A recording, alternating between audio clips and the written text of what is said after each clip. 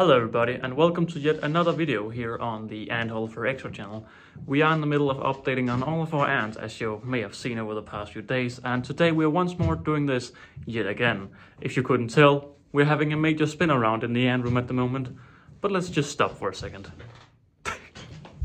Oh god. Okay, okay man, let's see if I can pick a colony out because everything is turning around just slightly. But yeah, today we are looking at the no-name colony. What? Well, what's the no-name colony, Holleufer? It is none other than camponotus singularis. Here we are. And would you look at those larvae, man? 1 fat larvae, 2 fat larvae, 3 fat larvae, a 4th smaller pile of eggs. There was another pile of eggs, right? Didn't I just see 2 piles of eggs? Either way, this here is the camponotus singularis colony.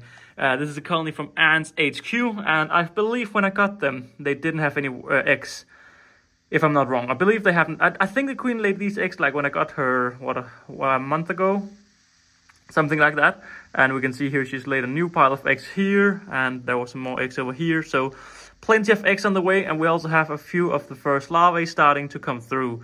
Now, as you can see, we also have a beautiful major right here. And this here is the Wakooshi small gypsum with the Wakooshi S1 outworld. And I mean, there's something about this. I love this. I love these modular things when you can just pick everything up. Like it's not one nest, it's 2 things put together. But yeah, it just works. For those who didn't know, I started off by having them in one of these in the founding Gen 4s. But the thing is, these singularis are so tall that they could just walk out. So it wasn't too fun when they just started walking out because they're so big. But look at these, man. They're just beautiful ants. And would you look at that? Would you look at that beautiful pile of eggs? That's nice. That's very nice. I love how big these workers are, man. And right now, I mean, to be honest, I think it's because I'm keeping all of these bull ants and bullet ants. But in my head, when I'm looking at this is actually going quite quickly. But it's because I'm keeping so few ants that are actually growing fast. That singularis somehow are becoming fast at the moment. You can also see they're actually very relaxed ants overall, which is quite surprisingly because for a long time these ants have been very crazy every time I touch them. But look how relaxed they are. Very relaxed ants. They are quite a boring colony, as you can see. There's no workers in the outworld, and when I feed them, only like 1 worker actually comes out and goes in again. Now, it's very common for singularis to be dug up in nature and sold here in Europe. I can't say for sure if that's what's happened here because I don't know when they are getting majors.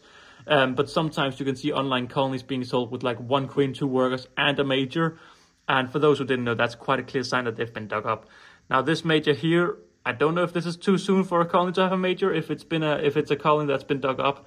To be honest, it's not really something I care too much about, but it's something that people don't necessarily know because they're like, oh my god, I got a new colony with a major and I only have like 4 workers. Well, that's just a sign that it's a dug up colony. But I mean, there's nothing wrong with it, just so you know.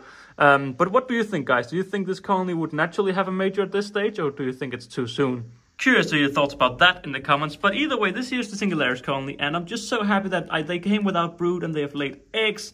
Well, they've laid a lot of eggs because, well, they have larvae and stuff like that. So, really interestingly, when I added all of the substrate in the old nest, they had in the founding nest, they put all of the substrate out in the outworld. So that's why I haven't added some new into the nest, because they just removed all of it in the other setup. But yeah, that's been a little short update on the camponotus singularis. But before we stop the video, I would like all of you to go down in the comments and bow to MML Sharp.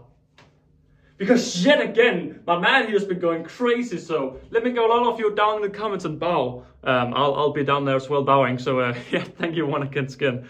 We have a channel sponsor clearly at this stage, but thank you everyone for watching. I'm really happy that, I mean, so many of my colonies at the moment are just doing fantastic, and it's just so amazing. The question is it because of the VIF? Is it because I'm more experienced and less dumb at the moment? Well, who knows? They certainly are doing well. I've not had a colony die for what seems like forever at this stage, which is just really nice. I completely forgot to mention that both Ants HQ and Wakooshi links and discount codes will be shown down in the description. But yeah, thank you everyone for watching. Go down and bow in the comments to MML Sharp, and I'll catch you all in the next one. Bye!